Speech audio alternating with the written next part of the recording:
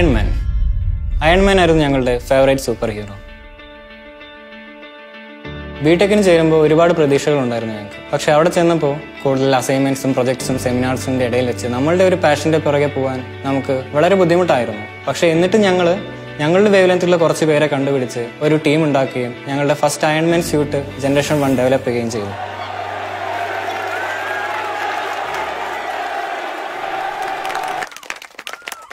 അത് കോളേജിലും അതുകൂടാണ്ട് തന്നെ നമ്മളെ ടീച്ചേഴ്സിൻ്റെ ഇടയിലും ഒക്കെ അത്യാവശ്യം കിടുവായി.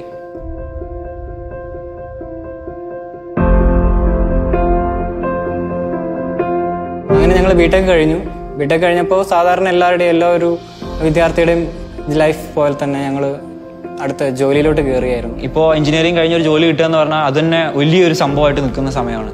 നമുക്ക് പോകാതിരിക്കാൻ പറ്റിയില്ല. കാരണം വീട്ടുകാർ happy, friends happy, relatives happy. പക്ഷെ ഞങ്ങൾ മാത്രം ഹാപ്പി ആയിരുന്നില്ല. അപ്പോഴായിരുന്നു കേരള IT സെക്രട്ടറി ശിവശങ്കർ സാറിന്റെ കോൾ ഞങ്ങൾക്ക് വരുന്നത്.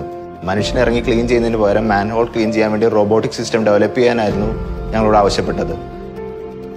അങ്ങനെ ഞങ്ങളെല്ലാവരും ജോബ് റിസൈൻ ചെയ്യാൻ തന്നെ ഡിസൈഡ് ചെയ്തു. ബട്ട് നമ്മൾ ഈ പറഞ്ഞ പോലെ റിസൈൻ ചെയ്യാന്ന് പറഞ്ഞത് അത്ര ഒരു സിമ്പിൾ ടാസ്ക് ആയിരുന്നില്ല. കട്ട കോംപ്ലിക്കേറ്റഡ് തന്നെയാണ്.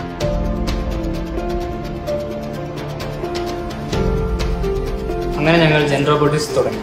കമ്പനി തുടങ്ങാനുള്ള സ്ഥലവും ഞങ്ങളുടെ വർക്ക്ഷോപ്പിനുള്ള സ്പേസ് എല്ലാം ഗവൺമെന്റ് ടെക്നോ പാർക്കിൽ അനുവദിച്ചു. ഞങ്ങൾ കുറേ റിസർച്ചുകൾ ചെയ്തു. ഞങ്ങൾക്ക് കിട്ടിയ വിവരങ്ങൾ വളരെ ഞെട്ടിക്കുന്നതായിരുന്നു. അപ്പോഴാണ് ഞങ്ങൾക്ക് ശരിക്കും ഈ മാൻഹോൾ ക്ലീനിങ് ചെയ്യുന്ന ആൾക്കാരുടെ ബുദ്ധിമുട്ടുകൾ മനസ്സിലാക്കുന്നത്.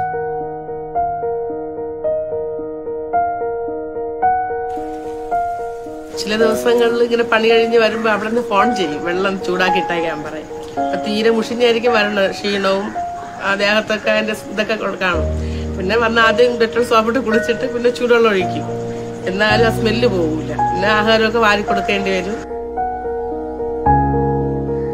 കേരളത്തിൽ ഇന്ന് ഈ ജോലി ചെയ്യുന്നവരുടെ അവസ്ഥ പിന്നെയും ബെറ്റർ ആണ്. ബട്ട് മറ്റുള്ള സ്റ്റേറ്റ്സിൽ ഇങ്ങനെയല്ല. അത് ടോട്ടലി ഡിഫറെന്റ് ആണ്. അവിടെ അതൊരു കാസ്റ്റ് വൈസ് പ്രോബ്ലം ആണ്. ഇത് നിങ്ങൾ ഇത് ചെയ്തേ പറ്റൂ എന്ന് പറഞ്ഞ തരത്തിലുള്ള ഒരു അടിച്ചേൽപ്പിക്കലാണ്. ആക്ച്വലി ഇതൊരു പ്യുവർ ഫണ്ടമെന്റൽ റൈറ്റ്സ് വയലേഷൻ ആണ് ഇത് ഇവിടെ നടക്കുന്നത്. കുറെ കാലമൊക്കെ അടച്ചു കിടക്കുന്ന മാൻഹോള് തുറന്നു കഴിഞ്ഞാൽ അതിൽ നിന്നൊരു ഗ്യാസ് പുറത്തേക്ക് വരും. ആ ഗ്യാസിന്റെ മണം നമ്മൾ ഒരു പ്രാവശ്യം അടിച്ചു കഴിഞ്ഞെങ്കിൽ നമുക്കൊരു 2-3 പ്രാവശ്യത്തേക്ക് ഫുഡൊന്നും കഴിക്കാൻ പറ്റില്ല.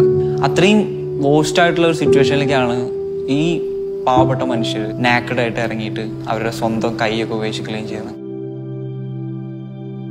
ഇപ്പോഴും നമ്മുടെ കേരളത്തിൽ ഏകദേശം 500ഓളം പേര് ഇതേ ജോലി ഇപ്പോഴും ചെയ്യുന്നുണ്ട്. ബട്ട് നമ്മുടെ ഇന്നത്തെ ഈ കേരളത്തിന്റെ ജീവിത നിലവാരം വെച്ചിട്ട് നമ്മുടെ കൂടെ ഉള്ളവരിൽ ഒരാൾ പോലും ഇനി ഈ ഒരു വർക്ക് ചെയ്യരുത് എന്ന് ഞങ്ങൾ ഉറച്ചു വിശ്വസിക്കുന്നു.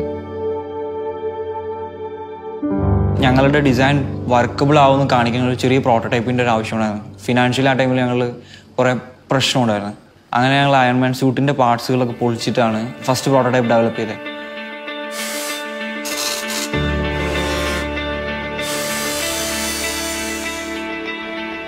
ഏകദേശം 1 വർഷമായി കാണും പത്രത്തിൽ ഒരു ഫോട്ടോഗ്രാഫ് വന്നിരുന്നു. ഒരു മാൻഹോളിൽ കഴുത്തറ്റം വെള്ളത്തിൽ മുങ്ങിക്കിടക്കുന്ന ഒരു തൊഴിലാളിയുടെ ചിത്രം.